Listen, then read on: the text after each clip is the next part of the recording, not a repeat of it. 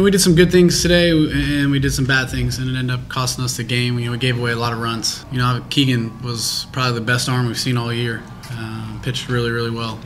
We play against a guy like that, you got to be able to take advantage of every opportunity and not give away runs, and we did that. Yeah, I mean, anytime you score a run, you kind of get a little momentum shifted back over to your side, and I think definitely it was a little bit of a spark or something. But I mean, like I said, the guy did a really good job pitching today, so it's tough to get anything going against a guy like that. I was just trying to attack the zone, kind of just go after guys a little bit, and just try to keep them on the ground and get us rolling a little bit offensively, kind of get us back in the dugout and get our offense rolling.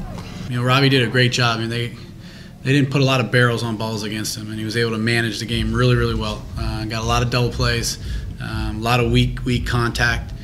He's not an All-American for nothing, but he was able to manage those situations and able to pitch out of it. And then offensively, we struggled. I mean, Ryland hits a really tough 1-2 pitch, whatever it was, up and away, which was a really good job of getting on top of that ball and hitting it out. It was big. And I'm proud of the guys for not quitting. We scored some runs late, and we just didn't lead on Keegan enough and get him out early enough.